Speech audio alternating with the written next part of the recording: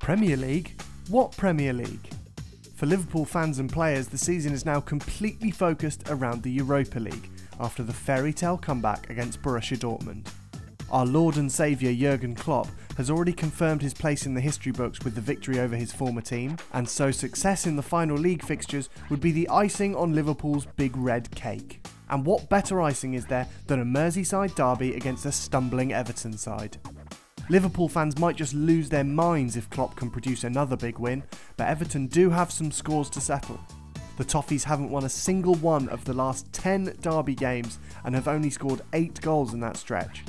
With Roberto Martinez having reportedly lost the faith of the fans, it will be lethal Lukaku who will have to produce the goods, as he has done 18 times in the league this season. This match may not have top of the table relevance like some of the weekend's other ties, but with Liverpool hoping to gain Champions League qualification through the Europa, the Reds have a green light to eat the Toffees for lunch.